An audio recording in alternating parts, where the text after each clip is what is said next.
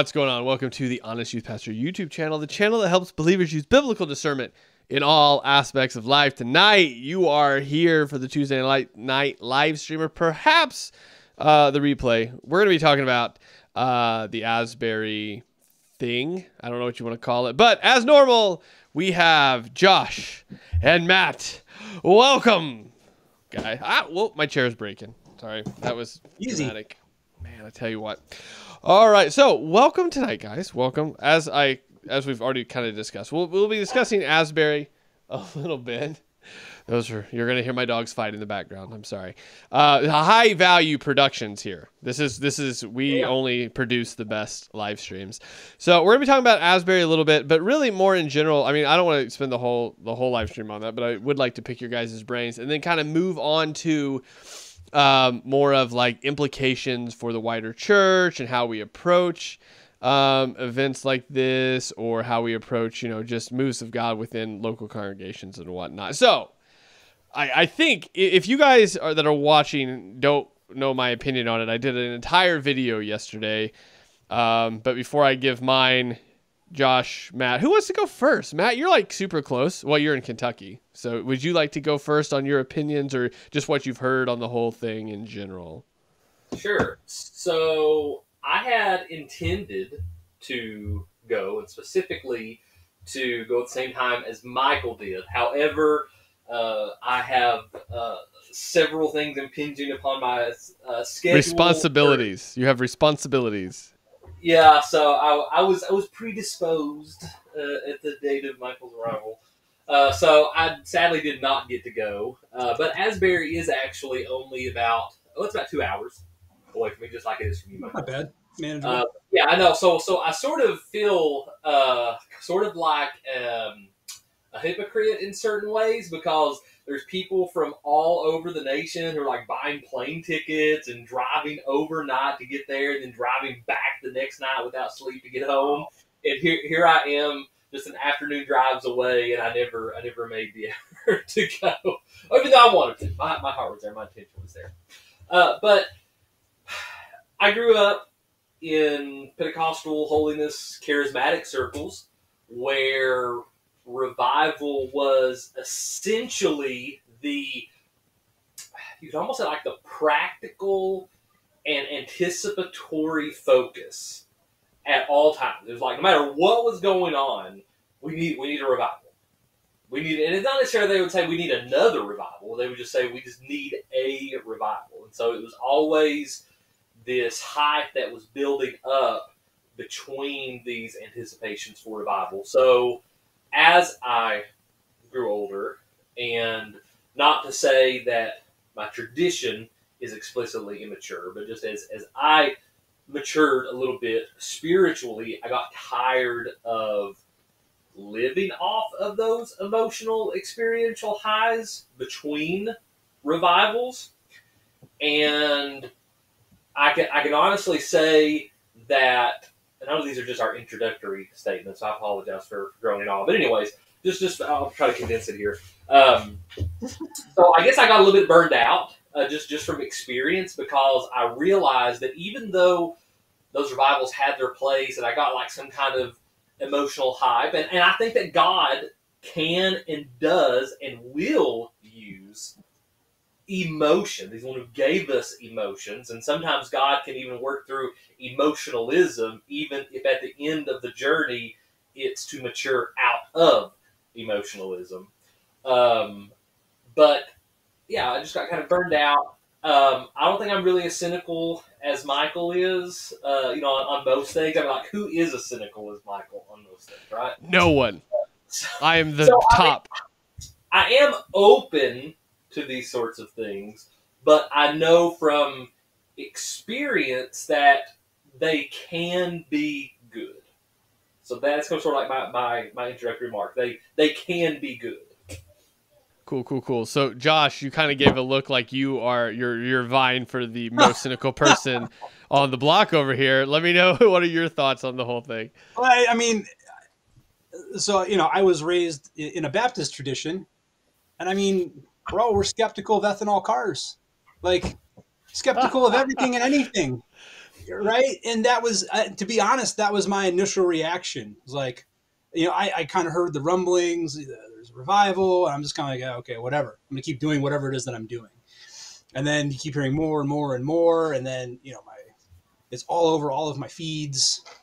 And so I was kind of confronted and had to think about it to the best of my ability without having been there. And I live a little bit further away than Matt. So I don't have the money to afford a ticket. So yeah, I saw people there and they're like, hey, is Josh coming? I'm like, Josh is a little bit further away. I don't think Josh will be here. Oh, that's cool. They know who I am. What? Yeah, from the live stream. Yeah, somebody asked about you. Cool. All right. So anyways, that was my initial reaction. But thankfully, much like Matt, I've grown, and it's kind of a different experience. So right, instead of like from revival to revival, it was almost like the opposite. Not opposite, but a different kind of growth, moving away from being completely skeptical of absolutely everything all the time and say, well, maybe the Lord is God and can work through all of these different things, like Matt said, right? So it's always fun approaching things with Matt because he and I had such different doctrinal backgrounds and the way that we grew up, but we've landed in a lot of some very similar places theologically. Not in dispensationalism, though. I was just waiting for it. A few significant differences that we're okay with. It's the agree to disagree. There's a lot of love. Love covers a multitude of sins. I love Matt. Got it. Cool. So if you guys, like I said, I've already sent a video out on if you want to, obviously it's going to take an hour of your day, but a really short kind of summary of mine is that I think I kind of grew up maybe in between you guys in regards to Wesleyans are very holiness driven, very about revival. I heard about revival, like I said, in some posts that I made. We had a revival every single year, maybe twice a year. And what revival went for me growing up, though, was it's just church at night with a different speaker and probably different singers. And so that was revival for me. That's all it was. It was just a different sort of trying to stir you up. And then they do an altar call every single night. So it was basically like student camp for adults, essentially. Yep. Student camp for adults. Yep.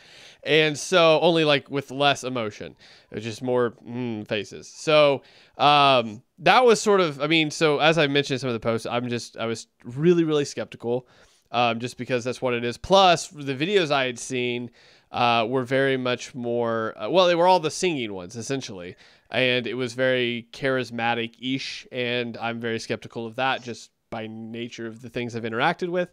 And so I thought, like Matt, I was like, well, I'm not that far away. I could probably maybe get that far. And so I worked out a time to where, everything was going to work out with all the family stuff we had going to where I could kind of section off a night and go. And again, you can watch that video. Long story short, I'm sure we'll talk about it a little bit here. I was pleasantly surprised. There were definitely some things, if you don't want to spend an entire hour, that's cool. There were some things that I did have concerns about for sure. But overall, I think it was a very encouraging experience in regards to sort of, so just to tap into what you guys were talking about as far as you have differences, but you love each other. You're brothers in Christ. And that was very much the vibe that was there. It was very much there were complete strangers praying for each other. There were people that were giving each other their blankets or their hat. It was just it was something you don't see outside of Christian fellowship. That was happening there. It was just really interesting. So that being said, I just want to get our first initial ideas here, just so obviously it's a big topic, what's going on. So as we segue into sort of just the reaction of the church in general and kind of personal revival and what that means for the local church, I did want to pick your guys' brains about this. I don't know if you know about it or not, but I'll just so they are sort of kind of ending it, essentially. So what I mean by that is they're moving it off of the campus. The student and the youth pastor I talked to that night when I was there, as long as a couple other media reports have confirmed it, that they're basically last night was the last, I guess, official one. And there's still some smaller ones where they're kind of fading it out off of the campus onto a location off of Asbury's campus because they just can't take that many people. The youth pastor was like, the example he gave that I talked to, he's like, trying to study and get a decent night's sleep and knowing you have tests and assignments coming and there are thousands of people outside your dorm room making a ruckus and you can't get rest. There's no peace and there's just too much happening where you can't study. So the university was trying to figure out how can we keep this, whatever this is, going and provide a space for it, but yet still, get some sort of normalcy back for the students so they can do their activities while also, participating if they want to. So what I bring this up for this point, for all I've read online is a bunch of critical opinions about it. And if it was a real revival, they wouldn't have to put an official into it and move it somewhere else. So I know we all come from different backgrounds. What's your take on just that statement? I mean, is it not a real revival because you have to move it somewhere else and go back to quote unquote normal life, or could it still be something incredibly special where you're just obviously still trying to do both of those things? What do you think, Matt, coming from a more Pentecostal background? We had a phrase that we would use in the midst of spontaneous revivals, which actually did not happen extremely often. There was actually probably more scheduled revivals than there were spontaneous. But people would say things like, we'll keep going until the Lord's through with us. And that's sort of like an Appalachian phrase. And so it would just be one of those things where they would continue going as long as there was a kind of momentum and desire in the people. And I think a lot of it also had to do with maybe the attention or the energy of the pastoral staff or just the congregation in general. So, no, I don't think that there is necessarily anything explicitly wrong with trying to bring it to an end, especially in their situation where they have so many other factors and logistics that fit into this, with it being a university and the fact that it had continued consistently for so long. But I definitely think they're doing the right thing in trying to say, hey, this can be continued, but just over here. Gotcha. Josh, thoughts? So, I mean, I've seen a lot of the criticism as well, right? I've seen more criticism than support for it, to be honest.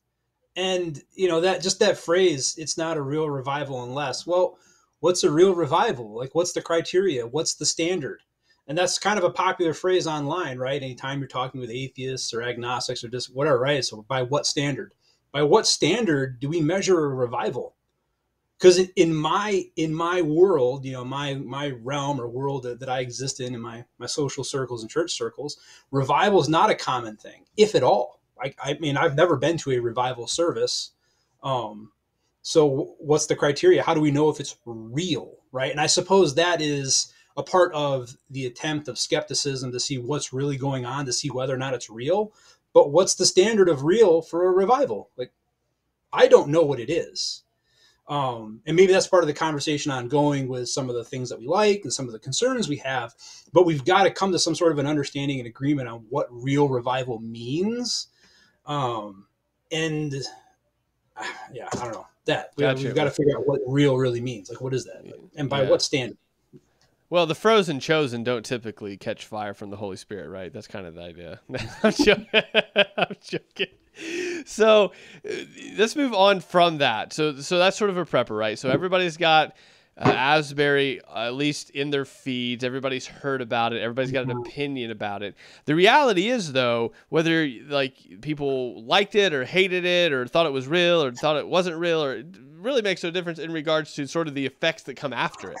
I mean, the reality is everybody's kind of talked about it for a while and kind of put their opinions out there. And I mean, most people, not everyone, but everybody kind of knows where everybody falls on it generally by denomination.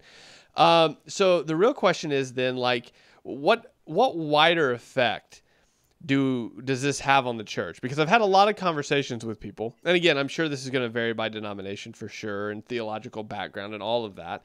But I've had a lot of conversations with people that are like, well, why why does it just have to stay there? And by it have to stay there, they mean really, I think the conversation is to frame that terminology.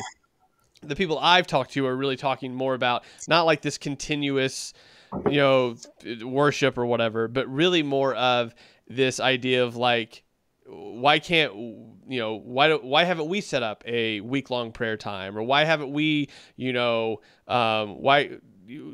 this, why that, right? Why aren't we pursuing God in maybe not exactly that identical way, but like, what are we doing to actually, to sort of pray for our community and pray for those around us? Because I think, at least the people I've talked to and the conversation I directly had with somebody, is that like really what you see there, again, it's going to look different by denomination, by church, but what you really see there are people just praising God. There's going to be a lot of people that disagree with that, but the idea is just seeking after God and saying, Lord, we just want to be reminded of your grace.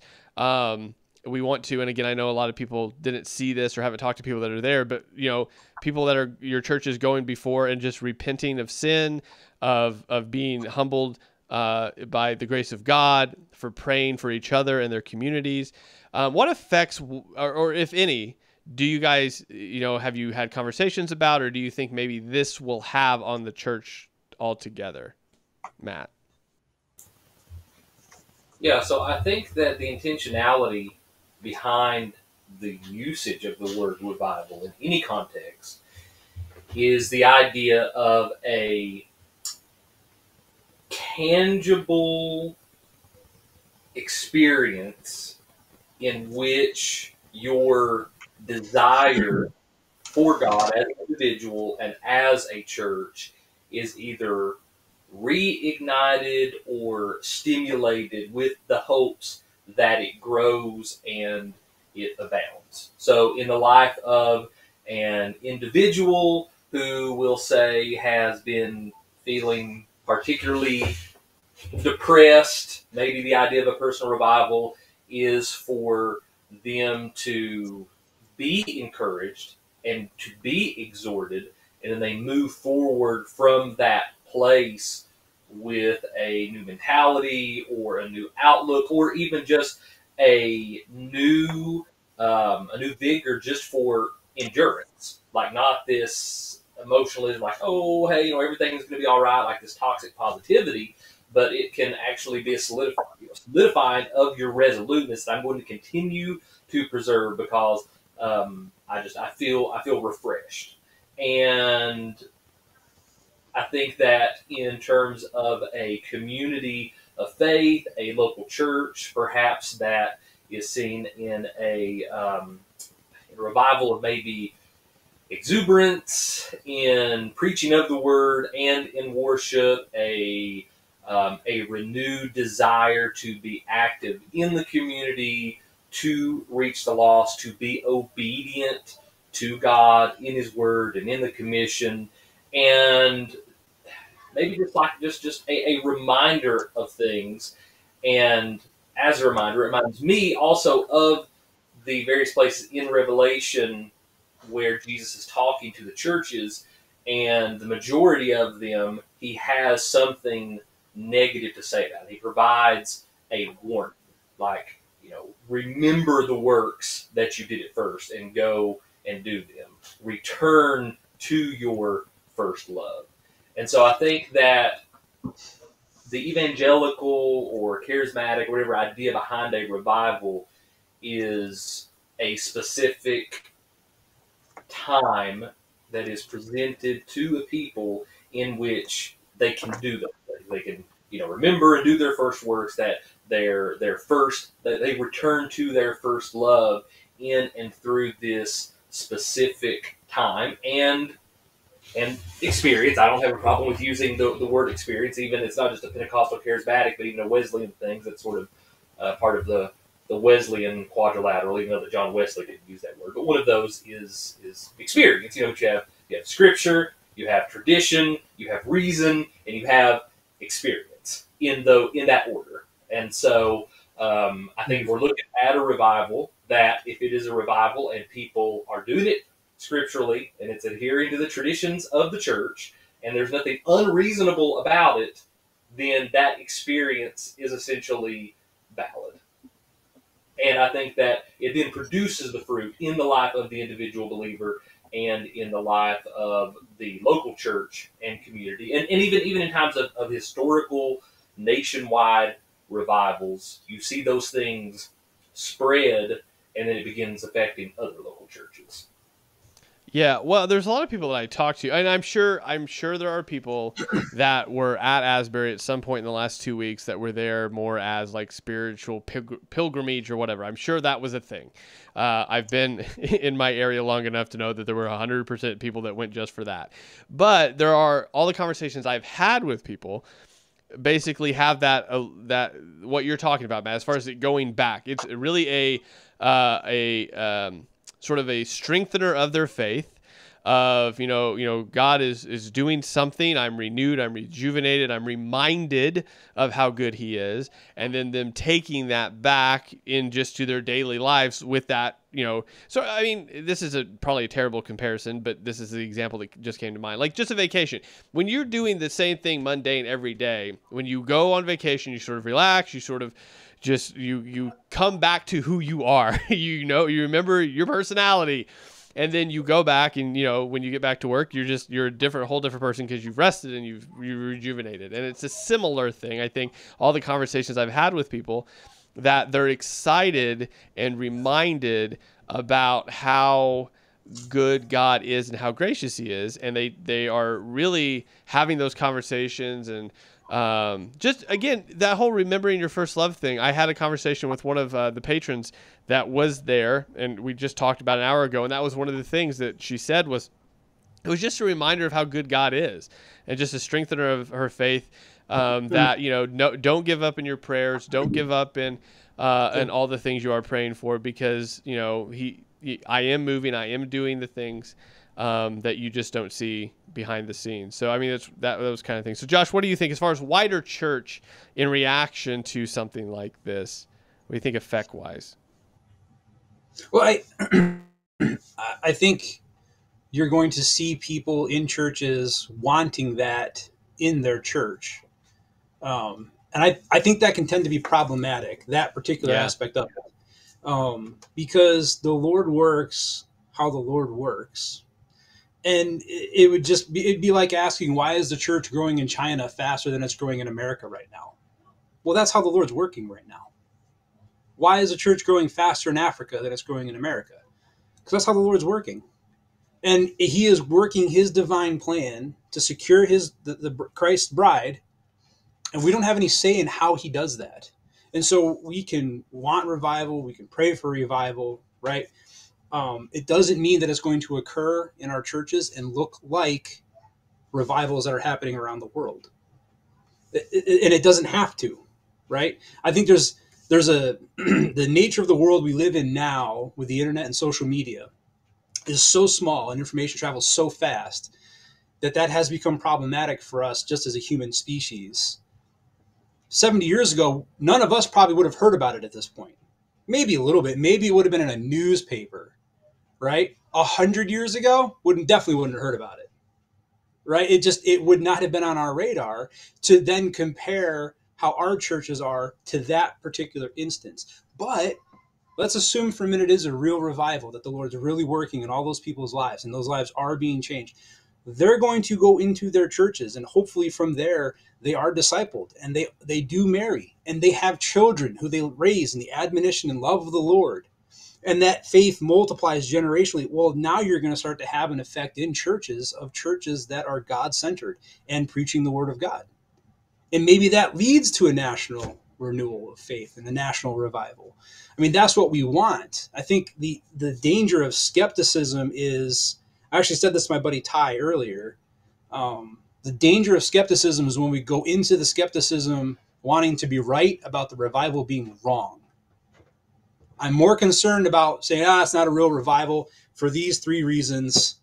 And I'm more concerned about being right in my 3 reasons than I am about the possibility that the Lord's working on a campus instead of my church. And I think that's wrong. I think that's really dangerous. And that's not skepticism. That's not healthy skepticism at that point. That's being a cynic and being completely critical. We're called to be skeptics as Christians and to check things against Scripture and to verify the spirits and all these things that we've been told to do. Those are right and good, and nobody should say not to do them. And that's an effect right now that churches should be doing, is healthy skepticism of what's going on, especially churches that are nearby and have these people coming in. They need to reach out to them. They need to make sure that they're getting the word, that they're being discipled, and maybe get some of that energy in their church. That's great. But they also need to be weighing and making sure that it is true and it is real. And there has to be a healthy balance, and they can't go into that hoping that it's not real so that they can be justified in whatever fundy version of Christianity they adhere to, and they can be, validated as they eat their tater tot casserole on Sunday.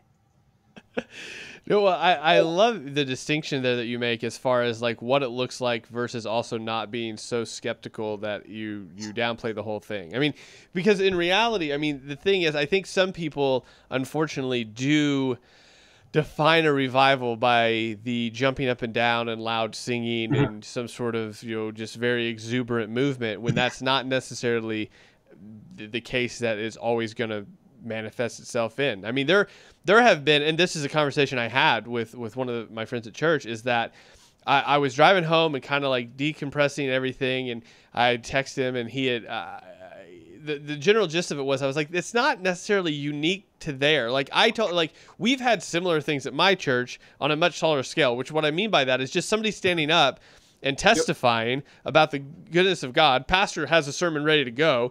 They stand up just to testify about the goodness of God in their life. Then somebody else stands up and testifies about the goodness of God in their life. Somebody over here stands up and testifies about a struggle they're having, but how much faith and foundation and trust they have in the Lord. And you spend the entire church service, probably usually longer, because everybody has, I mean, it just keeps going. And essentially, I mean, again, I know the whole Asbury thing was very much defined by music, but the same idea being is just the praise of admonition of the Lord, of how good he is, and not necessarily defining it by, oh, look at all these people singing, look at all these people coming. That's not necessarily the definition of a revival is everybody floods your town and everybody's jumping up and down and everybody's got a line outside your church. It could be very much just people, the humble repentance, falling before the Lord, and have a small church renewal. I mean, like you said, that's the clincher on that social media thing you said. Really, if it wasn't for social media, it would have very much stayed a student revival of repentance and praise. And then it would have, however long it would have when it would have went, and then you would have read about it later in a history book. But the idea being that okay, we have a half hour, so we'll get to this. So let's use this as sort of a bridge, right?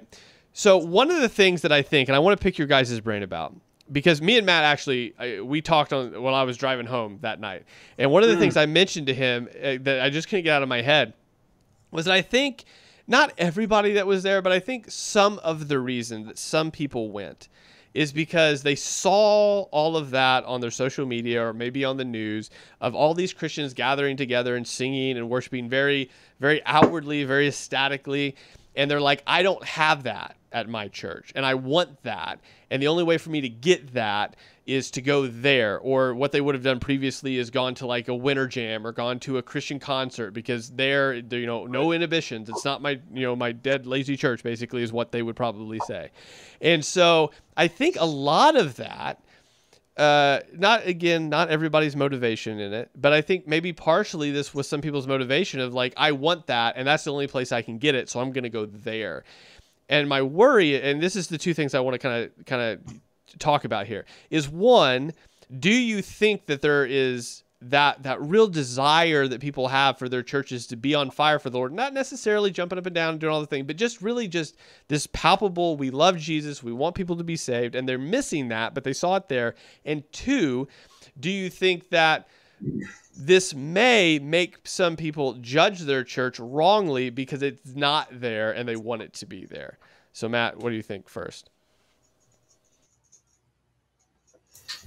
Yeah, I think that is or was the motivation for some of those people, maybe a lot of them. I don't know, but just statistically, I would say a big number, because that seems to be what happens in most revivalist atmospheres, because the reason that there are people from other churches usually coming to where you are is because they're trying to seek what they assume is there, and also assuming that it's not where they are normatively.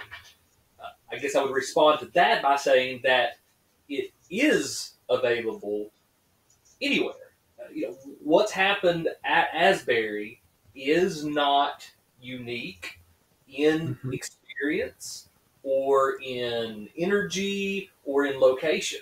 It's something that is available to each believer in each community of faith, sometimes even to entire traditions. And so I think that this can be, at the beginning I said these things can be good, but some of the effects can be bad, because there is a difference between wanting a revival and experiencing a revival versus wanting revivalism and producing revivalism.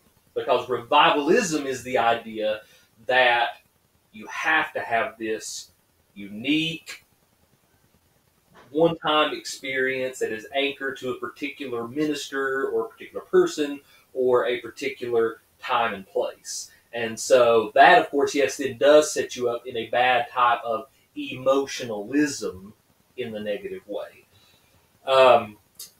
What was the second part of your question? Oh, just, yeah. We think people look down on their church.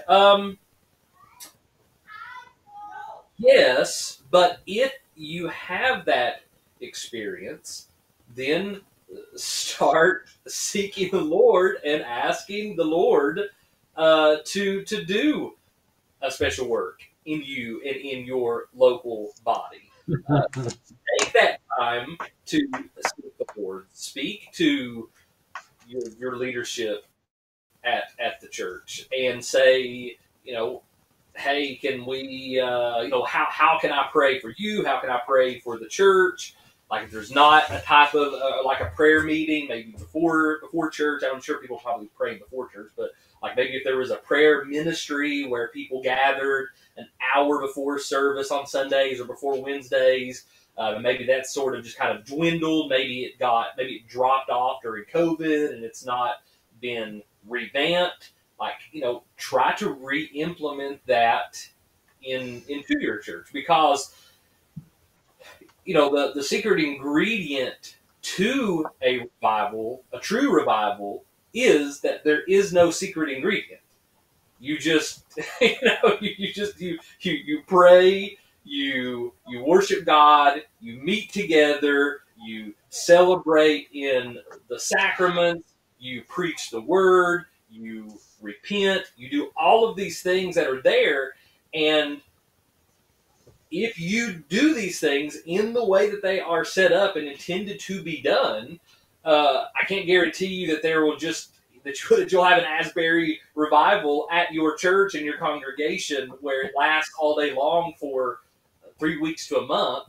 I don't know about you guys, but I don't even know if my church could technically handle that because it wear people out. I guess, with Asbury University, there's a lot of people there, a lot of staff, a lot of students. They got everybody involved, but it'd be extremely tiring. And you may not get that, but I guarantee you that if you do those things in the right heart, with the right disposition of spirit, that God's blessings will freely flow, because that's the way He designed the church to operate. And so then it's not so much a one-time scheduled temporary revival, but it's more just a revival in which your local body of believers is lifted up and begins to function in the way that it should be.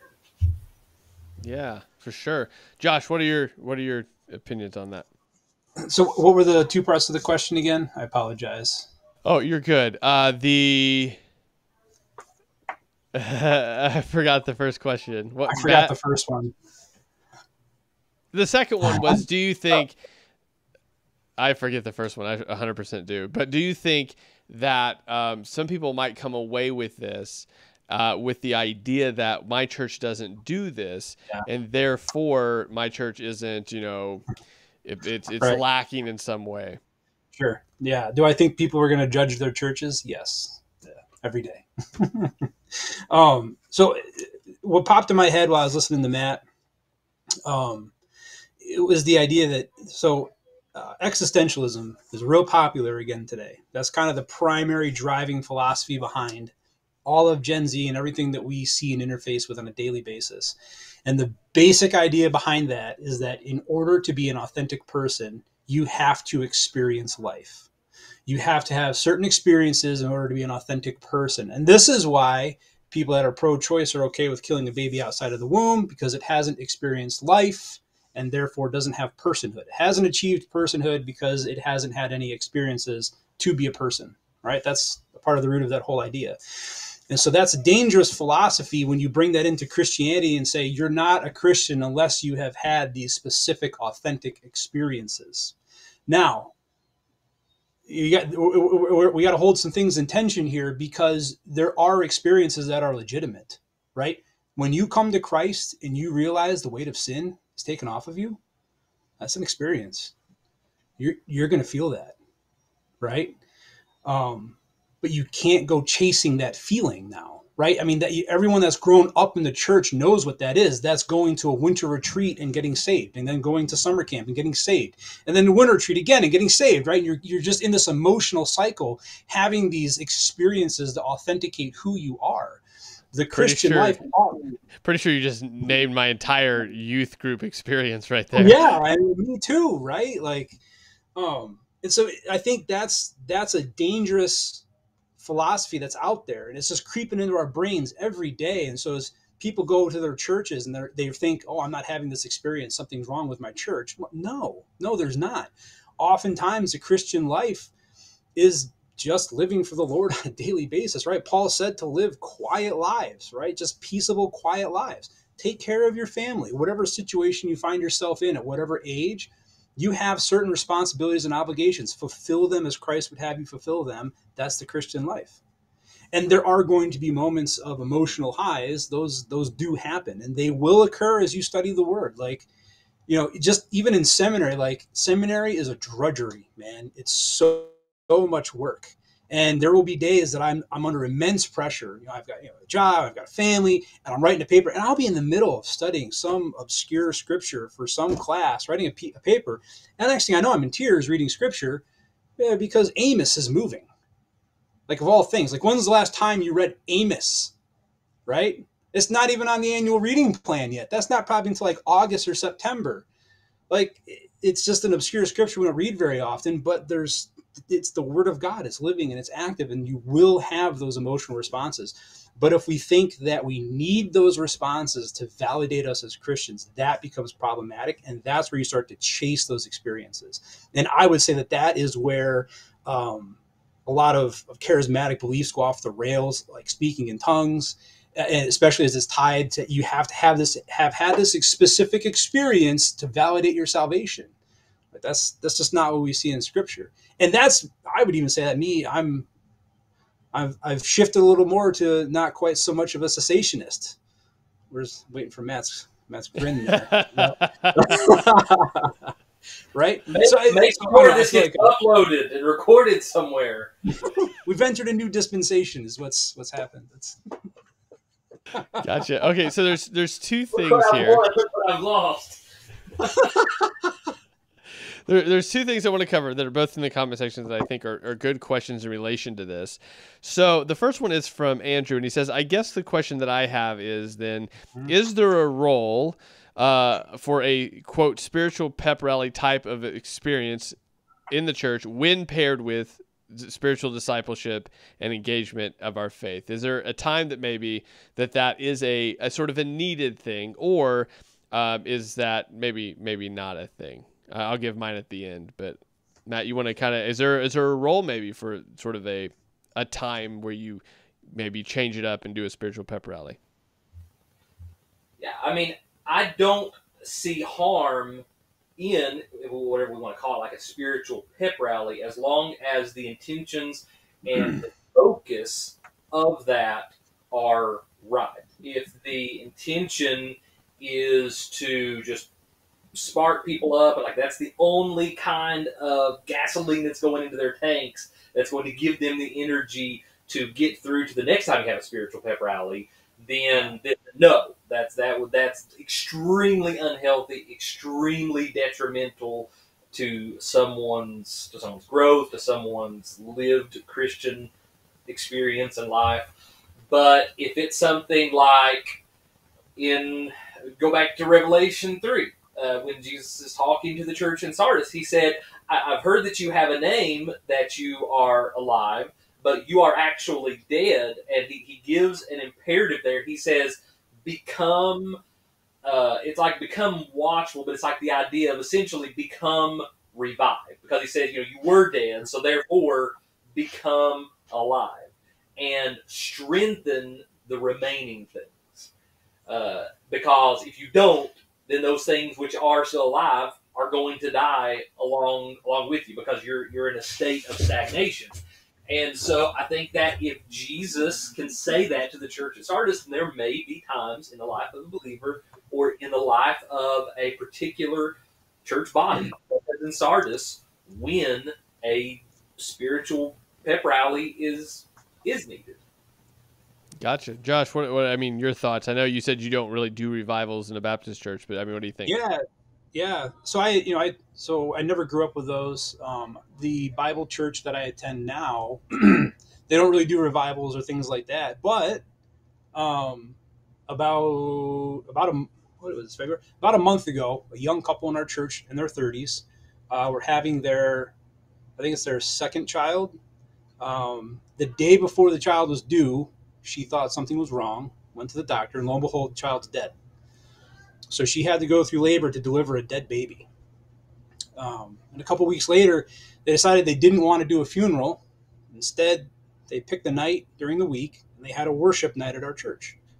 And the whole I didn't go, but our whole church gathered. Not the whole church. I'd say a lot of people gathered. And they went, and we have a little room where we do those things with it. It's just an easy, self-contained sound system.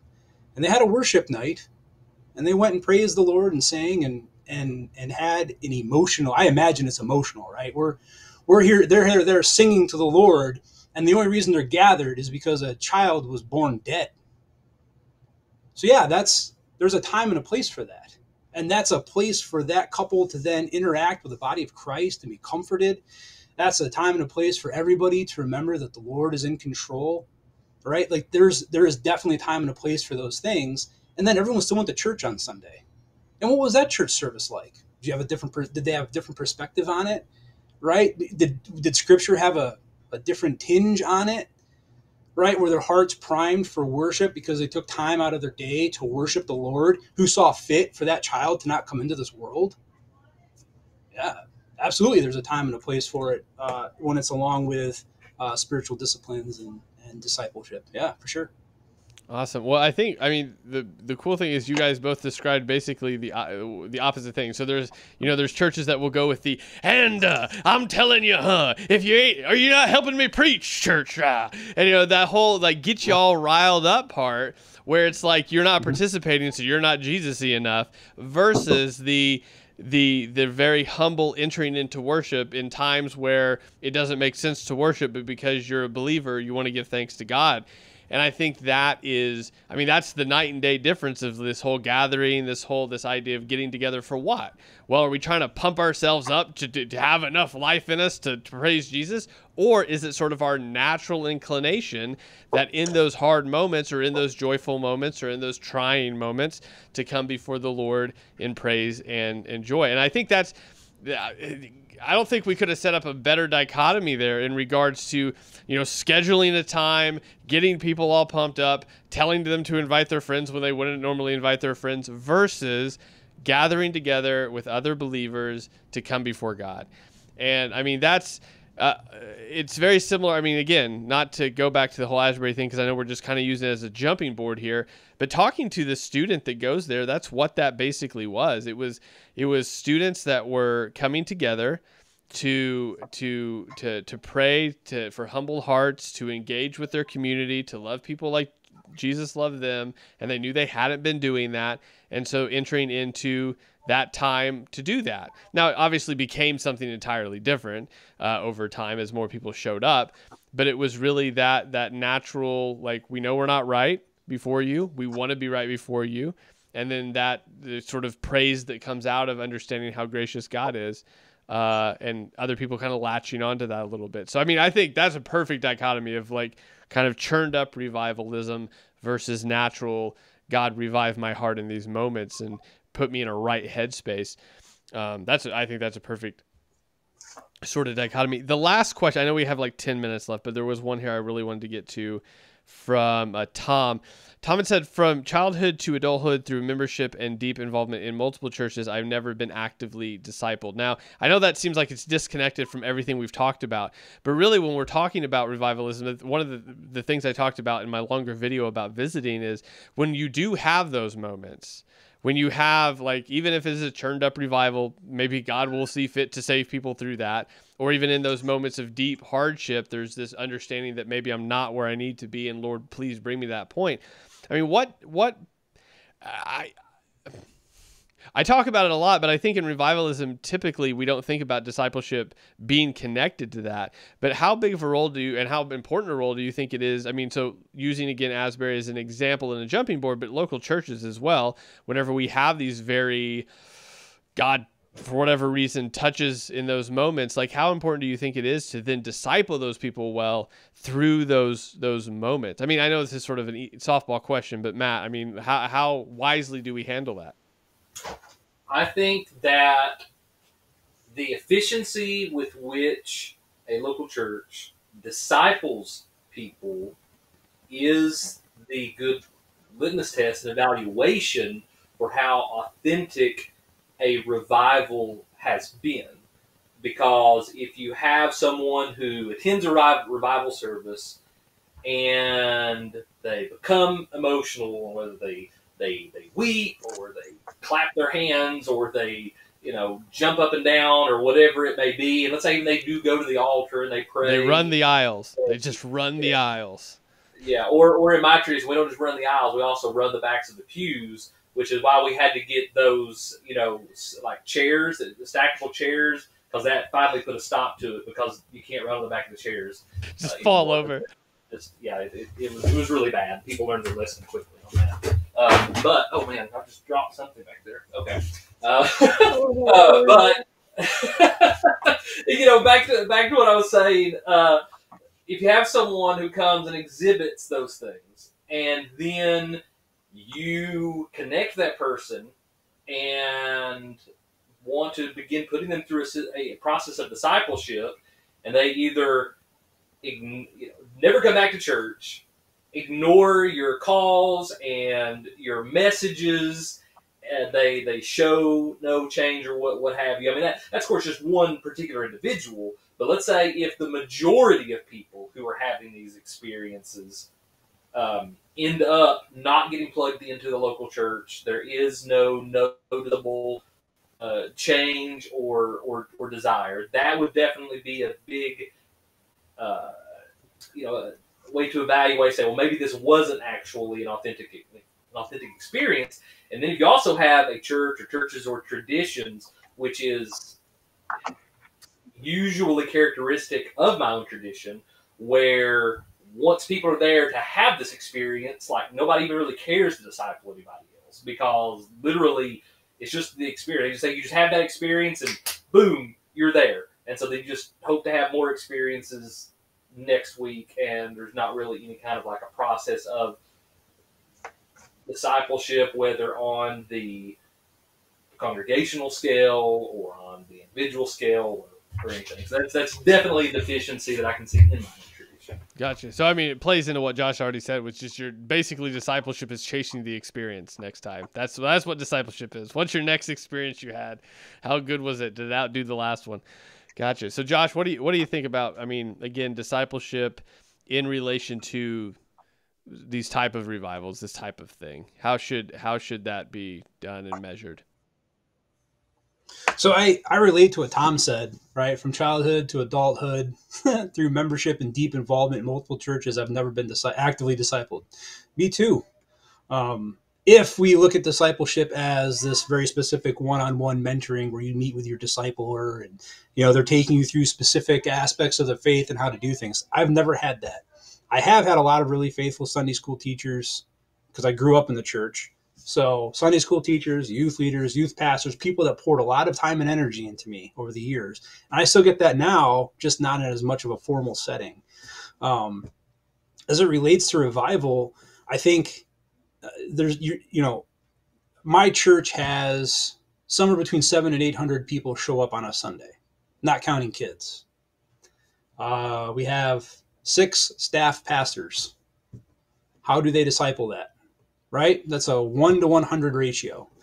And so that's a tough thing, right? And so without getting into ecclesiology and all of that stuff, things have been put into place to try to create a network of leadership, of trusted people who have been proven by the fruit in their lives that they're trustworthy believers, to go out and actively engage everyone in the church, right? So then there's adult Bible fellowships, and then within those there are leadership teams, and they are out actively looking and engaging with people in small groups and visitors, and trying to communicate those things. As that relates to revival, I think we're kind of getting back to what we were talking about in the beginning.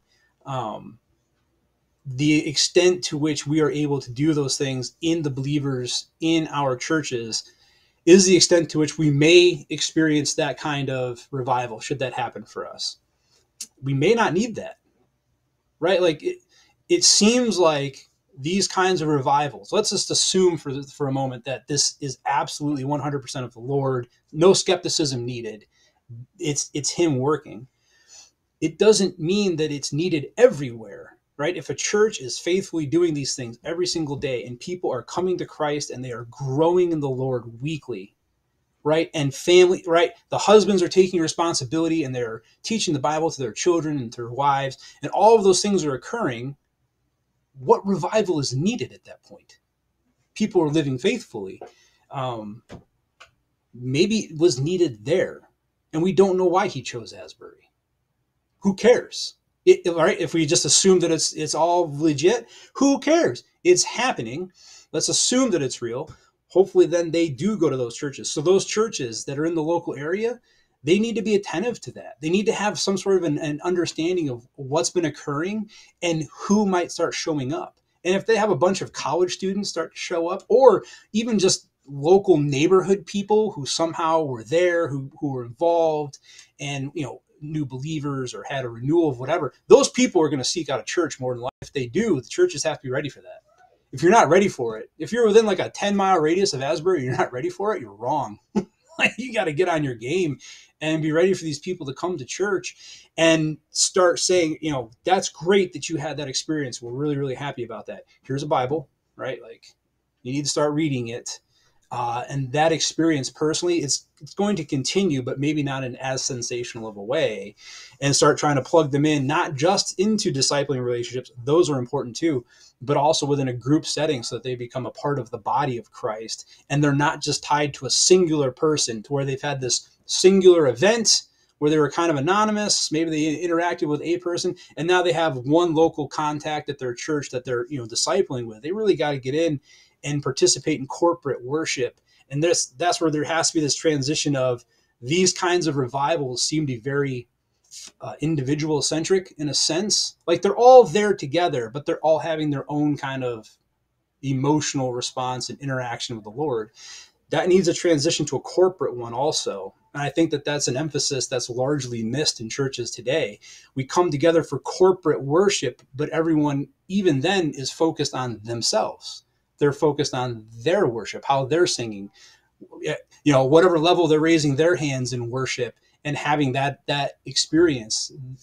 You need to remember that there are people around you and that you are corporately worshiping. There's a time and a place for that individual stuff. But when you're together as a corporate body, you're ministering to the people beside you with your singing and with all of your actions. And that all has to kind of be considered. And those are all things churches have to be considering as these people are coming in.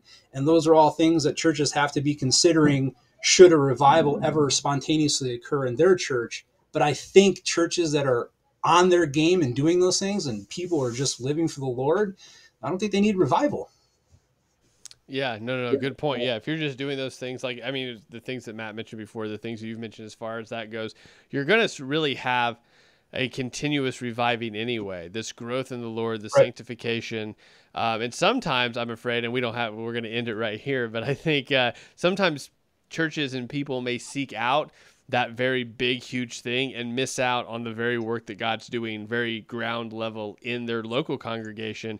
And you're going to miss the whole forest for the trees in doing that. So hopefully, guys, if this was helpful to you, make sure you leave a like, make sure you leave a comment, contact. I don't know, smash the like button. You know the things. We'll talk to you next Tuesday. Bye.